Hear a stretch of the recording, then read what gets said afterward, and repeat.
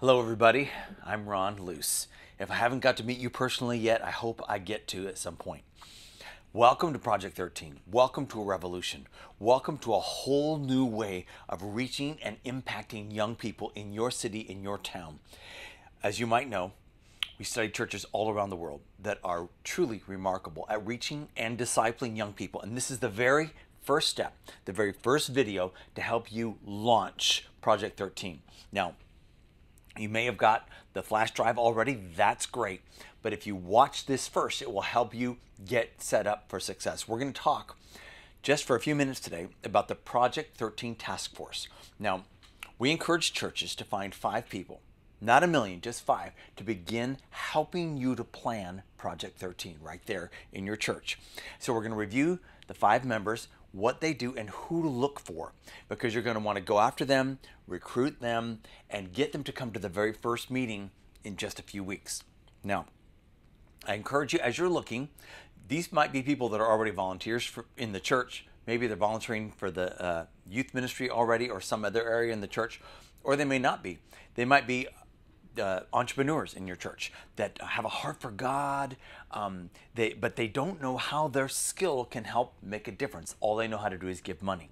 Well, I encourage you to look for entrepreneurs because if you need more helpers, they've got more bandwidth. In other words, they can choose to spend more time on their business or not. They're good managers. They're good disciplined as far as their own time, what they do with their time, and things like that. And they know how to get things done. So, Project 13 Task Force, there's 5 members. And I want to encourage you, we're going to go over these 5 and for you to start thinking about who might be the person that could fill that role, because you're going to want them all there. And of course, there'll be more people that help you with Project 13 in your town, to reach the young people in your town, those that are in your church, but at least 5 in the room. So you might remember this. There's 4 best practices that all these churches that we studied do, and they do them better and better and better. And so for the most part, the 5 task force members have to do with these different jobs. And then of course you, the youth pastor, and leader. So the first one here is training young leaders to be disciple makers. So we'll have somebody in charge of that. Number 2, we'll have somebody in charge of hosting epic events a couple times a year that are specifically geared towards those most likely to come to Christ. Number 3, somebody in charge of the pathway, deep dive disciple making. And then number 4, somebody in charge of the ecosystem for the whole church to engage. So these 5 members of the task force, of course, there'll be other volunteers that help them, that help you along the way. So these are the 5 members you're going to look for. So number 1 is change management. Now, if you're the senior pastor, this is you. Seniors, leaders, or somebody really closely connected to the pastor, an executive pastor that can really help the heart of the church begin to love young people, care about young people, and that kind of thing. And so the best choice is the senior pastor. You're engaging as the senior pastor all levels of leadership, deacons, elders, staff, volunteers, letting them know we as a church are going to start focusing on the young generation. It's not that we're turning the church into a youth group, we're not. And it's not that we're building a really cool appendage called the youth group. We're building a church that loves the young generation. We're going to hyper equip the next gen team, and they're going to be great. But it is going to take the whole church to really pray and get involved in mentoring and things like that. So because we understand, you as a church leader, we as leaders in the body of Christ, we understand it's not about building a cool youth group. It's not even about attendance. It's about reaching and discipling people. And the most likely people to be reached are those before they're 20 years old.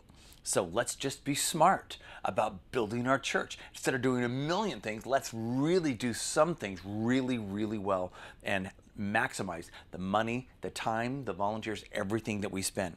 So as you are leading this department, this area, change management, you're engaging all levels of leadership, elders and the board, the staff, volunteers, engaging parents of youth before you announce the whole vision to everybody else.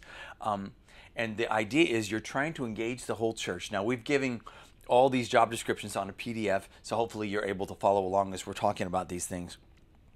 At some point, when it's right, pastor, you'll be introducing this to the whole congregation. The Project 13 vision, we're going to reach the young people in our region. This is how many people are there. These are some of the struggles they're going through. You're going to be casting vision. You'll have visuals. You'll have data from your county, your town. You'll want to document all the levels of engagement, all the different ways they could be involved. Maybe you do a sermon series for 4 weeks on, what's going on with young people, why we need to be involved, how you can find a young person to love and to begin to see life through their eyes. What you're really doing with change management is wooing their hearts. It's not just you're introducing a program. You're wooing their hearts. Hey, let's pray for this for young people this week. Let's pray next week for this for young people. Do you know how many pregnant teenagers, girls are in high school right now? Let's pray for them. And each week it's a different thing with visuals, maybe videos, and you're wooing their heart. And so over a series of weeks, it's not going to all happen at one time. And so it's casting vision, wooing hearts, casting vision, wooing hearts, and giving them the reason why we're doing this. And you're going to have to remember that once you cast the vision, they don't get it. You're going to have to reiterate and reiterate different facets of it. You have to keep it in front of them. Maybe put banners in the church. We care about the young generation. You're going to have to tell them and remind them it's not going to happen without work and without sweat and without endurance. We've got a plan. We're putting the plan together, but we need you guys to be engaged. And so that's the focus of this person. And pastor, it's engaging the heart, inviting adults and senior leaders to be a part of mentoring. So what are their life skills? And what could they impart? Maybe do they know how to start a business? Do they know how to knit? Do they play basketball? Some other hobby or job skill? Do they know how to do an interview? And teach the young person how to do an interview to get a job, to put a resume together. And so part of your job is to get the rest of the church, first of all, praying and then engaged in that number 4. And we've got other links for you, other videos that you can watch. The heart of change. People don't do what is logical. They do what they feel. And so part of our job as leaders of a church, leaders of change management, is how do we connect with their heart, get their heart engaged by telling stories, by getting them to pray. We've given you a PDF book, How to Build Your Ecosystem. Senior pastor, this is going to be something that you'll get a lot out of. And if you have somebody that's in charge of the senior citizens, the senior adults, the gray haired wisdom people in your church, and or the parents of teenagers in your church, you can also get them engaged to help you with this. So that's number 1, change management. Number 2, second person on your task force is managing the pathway. Now, this is possibly the youth pastor or the spouse of the youth pastor. And what's really important about this is that what you're doing is, of course, you're making sure the tools are there, the books are there, everything that they need to be prepared for, the pathway to freedom and so forth. But you're really putting together this transformational process you've heard me talk about. And so if you're leading as a youth pastor, you might want to lead this yourself, either that or your spouse lead this one, or vice versa on managing the leaders, young leaders. But you're helping to identify who are the first possible leaders that you want to invite into this. You want to make sure you're deciding, and maybe the whole task force is involved in when should we meet, how should we meet, what time. A lot of churches are doing this on a Wednesday night now. You might have your young leaders, candidates, come in advance of Wednesday night and do their weekly meeting with you then before the youth group starts. But when you're thinking about when does everybody who joins the pathway, when do they start to meet, you can do it on Wednesday night or whatever night you meet. So you'll wrestle through that. So for example, if you meet for an hour and a half, you could take the first 45 minutes, have a shorter worship time, a shorter speaking ministry time, break everybody up into groups. Some will be in pathway groups because you've trained the leaders and people have signed up to go through all 12 weeks of the trimester. And some will be in ad hoc groups just until they're visitors, they're coming until the next trimester starts, and they can do that. As a leader of the pathway, You're managing it. You're making sure that they're quality conversations. You're making sure that there's really a transformational, a beautiful process that's unfolding. And you're watching it. Think of yourself, youth pastor, as like COO of spiritual formation. You're watching formation happen as they're meeting with Jesus each day. Now remember, going through these tools, it's not curriculum. It's helping them to have a connection with Jesus every single day. And one of the biggest challenges we find is getting people to actually meet with Jesus every day. It's not doing the homework in a book. If they even mention the word homework, we've missed the whole point. And so as they're meeting with Jesus, it's only a couple pages a day. If you've introduced it correctly, we have it all laid out in the PDFs exactly how to introduce them to Project 13 and to a trimester, where you get them to say yes and commit all 12 weeks. If the leaders are trained correctly, they're leaning into them each day. The weekly meetings should be fantastic then, because, oh, Jesus spoke to me this on Wednesday and then on Friday and this, and I got challenged this way, and they're talking about their prayer needs and how they need God's help, and God convicted them about this or that. So one of the things as leading the pathway is really working hard on getting as many young people as you can from the altar or from the commitment to Christ into the pathway of growth. So that starts at first with the young leaders. Then it starts with the next iteration of maybe young people in your youth group, getting them to begin to do it. And then as you start doing epic events, all the micromanaging of all the baby steps, and we've got it all laid out for you, but you're going to want to really hunker down with the rest of your task force members to make sure that that's being done really well. You want to make sure part of your role is making sure that the measurement and the assessment tools are being used, and that you've got your encounter at the end of each trimester. There's an encounter, and you plan that in advance. At the end of each trimester, you ought to put on the calendar when each trimester starts, when each trimester ends for the next year or so. So there's no confusion, everybody's clear, and those encounters are really very important.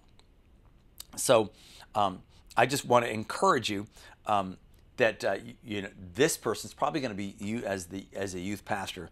Now, we've mapped out all the details, making the journey legendary, that you're going to need. All the details I just went over real quick that you would need how to make every detail matter, okay? Remember, our goal here is making lifelong followers of Jesus. And a definition of a disciple, you've maybe heard me talk about this before, it's the lifelong pursuit. It's not a class. It's not a trimester. It's the rest of their life. So we're teaching them to be pursuing Jesus the rest of their life, becoming more like Jesus, learning from him, and experience his reality. So we want them to learn from him, his word, but we want them to experience Jesus as well each day in their quiet time. You'll see as a part of that booklet, there's a whole facilitator's guide there. And so you're going to, in concert with the person who leads the young leaders, making sure they're facilitating well. In fact, some churches will take this guide that you've got in that PDF and talks about all the details. How do they facilitate well? They're not teaching. They don't preach. That's not their role. Their role is to help facilitate a connection with the Lord each day as they're having quiet times, and a connection with each other and the Lord as they meet each week. So you can take a few of these points of the facilitator's guide and train the leaders each week just a little bit better, and reiterate with them again and again. We've put a whole bunch of details in your booklet there on exactly what to do to make sure that the young leaders are having a great experience. And we put a whole PDF on the assessments. And so the assessments are something that, and we've got a video that'll show you how to put all the assessments into a QR code. So it's really easy, and they get sucked into a spreadsheet so you can see. One of the assessments we ask people to do, for example, at the beginning and the end of each trimester, is, you maybe heard me talk about this, just like in a physical world, there's newborn, there's infant, toddlers, different stages of life. We re-explain this, and then we say spiritually, there's newborns and there's infants and toddlers. And as we grow and as we mature spiritually, we become young adults and middle age and senior citizens. In other words, we're growing in our faith. We're not just going to church. We're growing in our faith. And the more mature you get, the more freedom you get, the more responsibility you get, the more impact, the more God trusts you to impact other lives. And so the idea is we're trying to regularly say, this is where we want to be. We want to go out here. We want to grow. We want you to grow. And then ask them to self-identify. Where do you think you are on this? So, a newborn, just like a newborn baby, is going to mess their pants. That's a newborn Christian, messing their pants, making mistakes, challenges that they're dealing with. But you don't want to stay there. If you're messing your pants and you're a teenager or a preteen, that's not funny. That's not interesting. No one wants to know that. And so we introduce this and ask them to self-identify at the beginning of each trimester, and they can put it right on a QR code, and then at the end of each trimester, so they can see now it is self-reporting, but at least they can see they're making progress. And then we have assessments every 4 weeks that you can use, and that's part of a job description of somebody else. But you, as managing the pathway, you want to make sure that those things are being done. So that's number 2.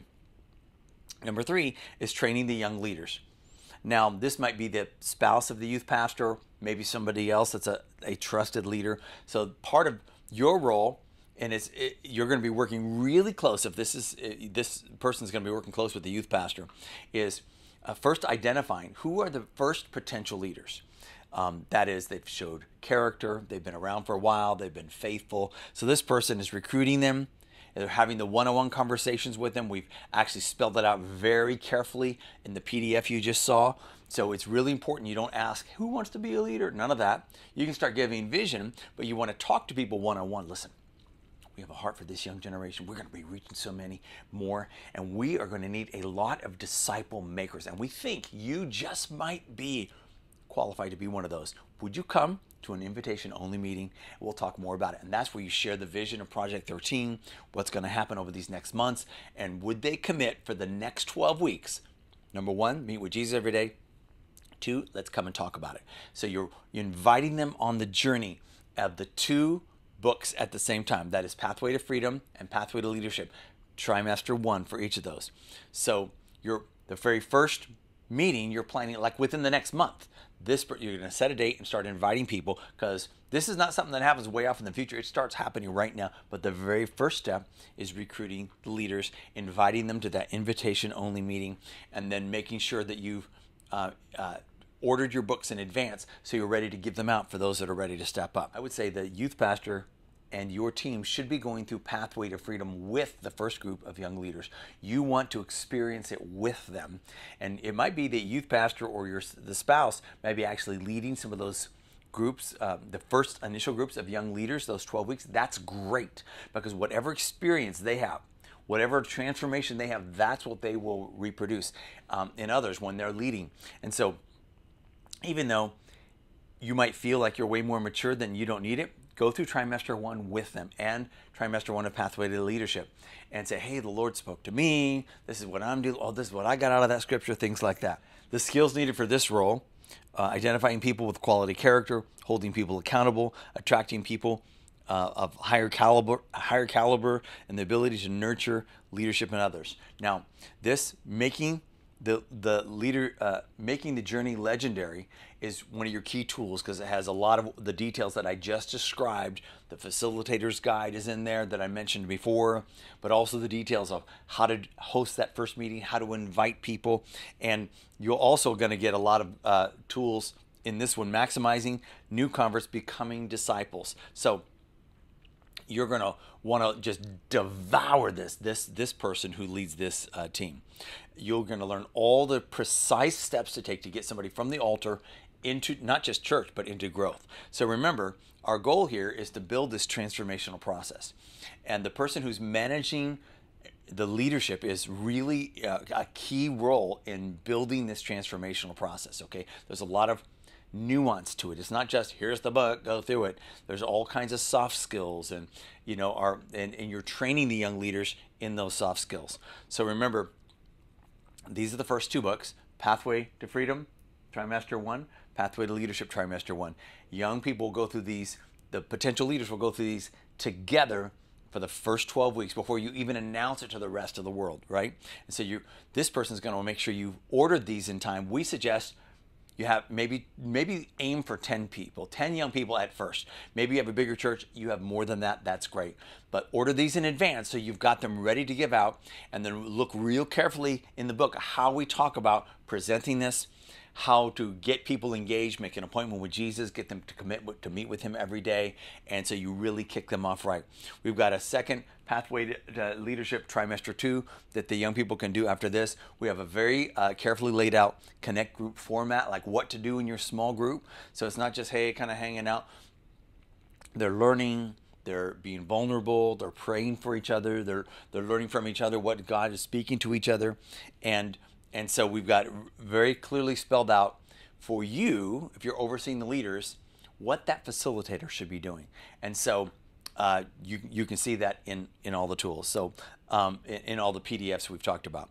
The next one is the person in charge of epic events. Now this is probably the heaviest lift. Let me say in advance, we're putting something together that's like a nationwide epic event in the fall of 2025 called Surge. If you want information, just search our website for that. And it's kind of a just add water. You can host it in your church. We're praying for 1,000 host churches all across the country to impact 100,000 young people.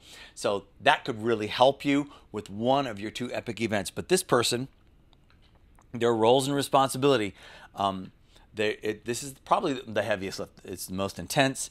You've got to wrestle through when are the best dates, and we have all sorts of tools to help you figure out how to figure out the best date for your city.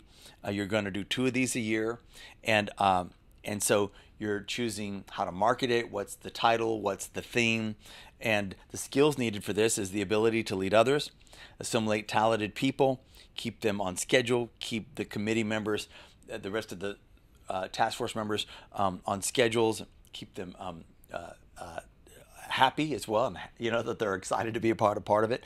Now this person is so much work. They really need 3 people to help them. One person to oversee the creative, that is making videos, art, brainstorming. One person to oversee the marketing. We have a whole booklet on that. And then one person to oversee the production, that is making sure the lights and the sound, everything's working the night of your epic event. We've got a PDF booklet for you, how to prepare to make an epic event epic. Now, just because you call it epic doesn't mean it's epic. And so this person will devour this and know all the nuances. This is where we really peel back all the secret sauce of what we learned over 30 years of doing mass events so that you can have an epic impact. Even if you've got 100 or 200 or 500 or 1,000, whatever, you don't have to have 50,000 in your room to do this, okay? So, and then we have a second one, how to market your epic event. And so this is all the details. Your goal is not just to fill the room, but it's to fill it with the right people. The right people, of course, is the right age group, those that are 13, the most likely to come to Christ, but also those that have been incubated relationally. And it's very important that you understand, we don't want people just to say, yeah, I'm coming to an event, but we want them to be incubated relationally. And so we have all the details on exactly what to do, so you end up with a epic encounter with the Lord that is well thought through, and all the nuance are put together so that they're able to be followed up. And then number 5 is documentation and measurements. Now, if I did mention this on number 4, let me just say that they're going to need 3 different people, and I encourage you in the materials there, you'll see exactly what you're looking for a creative person, for a details person, production, and for an art person and marketing person. So what you need, you're going to have a little committee there, okay? So number 5 is documentation and measurements. Now this person on your task force needs to be very detailed. You probably have somebody in your church that's good with IT. They're, maybe they've got their own little IT company. They work for an IT company or something. They're just really good. And this person ensures that all the dates for the assessments are all followed up, and that every date that's been put on the calendar, people are meeting their deadlines and stuff. But what's really important is this person is really good at making sure that what the assessments that are supposed to be measured every 4 weeks are being measured, that the QR codes are programmed. We have It's not hard to learn how to do a Google form to a QR code that goes right into a Google sheet. Somebody that knows IT stuff, they're going to know how to do that pretty easily. And then they get that information in front of you guys so that you guys can see, hey, what's on target, what's not. And so we've got templates, so forth for the planning part, like the next 6 months, what happens. This person is going to be driving and making sure all those dates are filled in and that everybody's managing to those dates. And then the most important thing is they're looking at the details for overall Project 13 and all task force members' details as far as deadlines. But what they're really most important thing is measuring the spiritual progress. We have a whole PDF on how to do this. All the assessments are in there, and so that you can really glean what's really happening. I already talked to you about this assessment. This is just the general one that happens at the beginning and the end of each trimester. We have a whole agile dashboard that it's an acronym. How do you measure each area and how you stay on track with those things?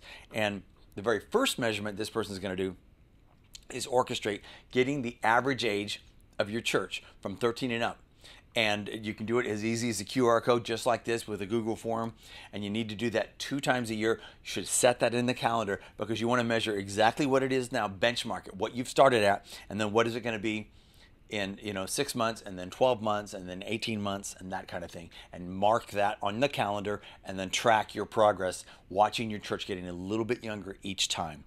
And it's from 13 and up. Anyways, we have details on exactly how to do that. So you're going to want to recruit your 5 members and talk to them one-on-one, and then set a date for your month 1 building your war plan.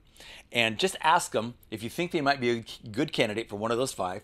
And even if the senior pastor can't make it every time, maybe have him come to the first meeting.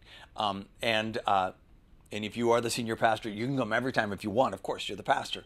But you don't have to feel obligated, because this team, and especially as I'm coaching you guys, I'm going to help drive this team. This is the team that I want to meet with each time in a monthly Zoom call, either me and you and your team, or with the collective, with all the other members of the team each month as we meet. Before you come to your first Zoom meeting, whether that's just me and you and your team, or on the collective, is you're going to want to plan this first date, month 1, building your war plan. Invite all team members or potential team members. You just approach them. Say, this, you're really good at this. I need somebody that would be really great at, you name it, raising up leaders or managing the pathway or whatever. Would you please come for like 4 or 5 hours? And we're going to sit down and we're going to go through this masterclass together, and you're going to see a lot more of exactly what this means. And after 4 or 5 hours, you've got a whole master plan for the next 6 months all laid out on exactly what needs to be done. All the dates are filled in, who's doing what. Ask them to come for that launch session, right? And then each time when we meet on the Zoom collective, it's a coaching time. So have all 5 of them come.